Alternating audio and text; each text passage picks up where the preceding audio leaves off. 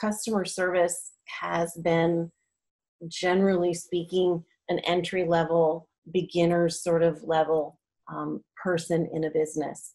But as technology changes, that individual is becoming more and more important in the business.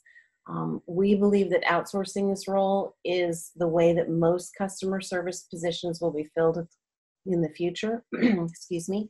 And we know that the future is now.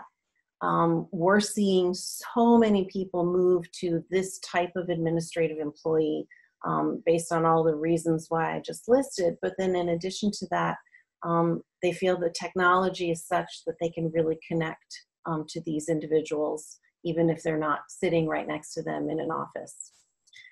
So the question then becomes, how do you know what to do? This is always, one of the first questions we get when folks contact our company and ask about our services. How do you know what to do? And what I really do is look at your business with you collaboratively.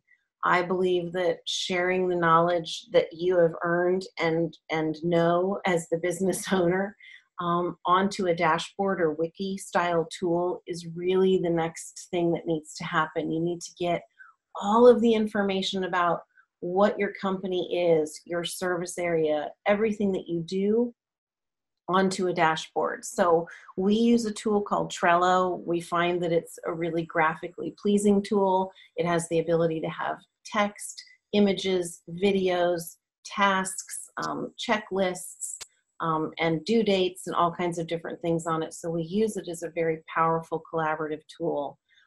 We feel when you work with a remote employee, whether it's our remote employee or somebody that you find in another service business, you need to set up this dashboard with your services, like I said, your service area map, your pricing, and all the frequently asked questions about your business. This will immediately give your team member the access and the answers that they're going to need when they're caring for your customers. We set all of this up for each one of our customers, and we think this is an incredibly powerful way to start to think about bringing another team member in, is start divesting this information onto some sort of a platform like Trello.